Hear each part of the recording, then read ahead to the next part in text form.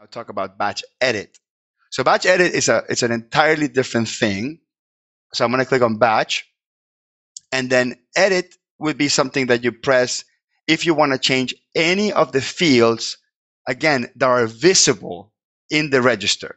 So if you want to change any of the fields that are visible in the register, you can do it from here. Now, I say visible because if there's a split expense transaction where there's maybe 2 lines or 3 lines hitting an expense account, that's not visible here. It'll just say split. Or we have like the source bank account that we can't change from here, at least not yet. So for right now, we can change anything that's visible from here.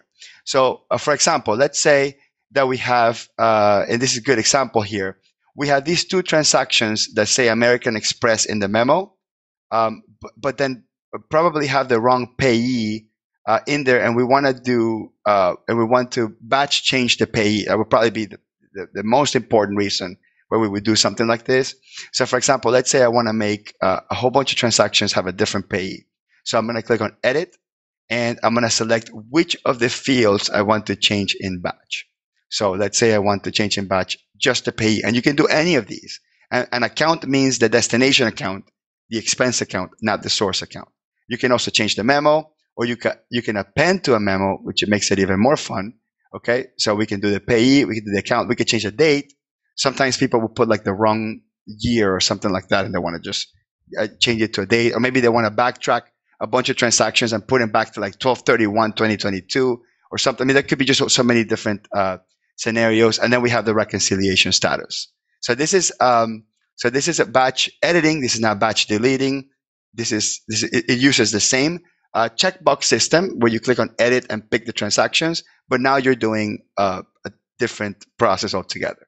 Now, this class and location, these are things that you can, account, class, and location.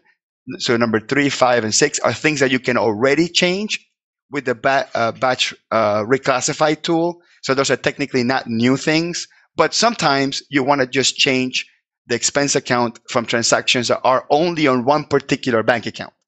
So this is a scenario where you would use this instead of using the regular reclassify feature that's inside of QuickBooks. So I'm going to change the payee and the memo, and then I'm going to click on close. So basically, these 2 things get highlighted in black, letting you know these are the only things that RightTool is going to look at. And let's just go to edit. And hold on, give me a second. Let me make sure I'm going to make the screen a little bigger. I'm going to hit cancel for a second. Let me hit edit. And the check boxes aren't. Press delete and then press cancel real quick. Yeah. I don't know why it does this sometimes.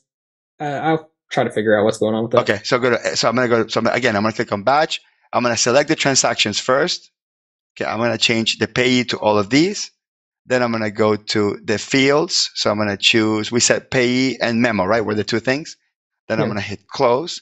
And then I'm going to say, okay, this payee is, let's say American Airlines. And then in the memo, I'm going to put here Vegas trip. And notice I'm putting it as an append. So once I do these 2 things, I click on confirm batch, and it'll go in and take all those transactions and change the payee name and also append to the memo. Okay, I'm going to try this one more time. I'm going to edit. I'm going to, instead of appending to the memo, I'm just going to replace the memo altogether. I'm going to close that. I'm going to select the transactions I want to change. Then let's say I want a different payee. Let's say I want to put, I don't know, Jedi Corp. Then I'm going to put here new memo that is wrong. And we'll go back and kind of see full circle on the other feature that we have when it comes to the memo stuff to see how these 2 things play in together. Then I'm going to go to confirm batch, click OK, and then it goes in there, and one by one, it changes each of the payee, and it changes the memo.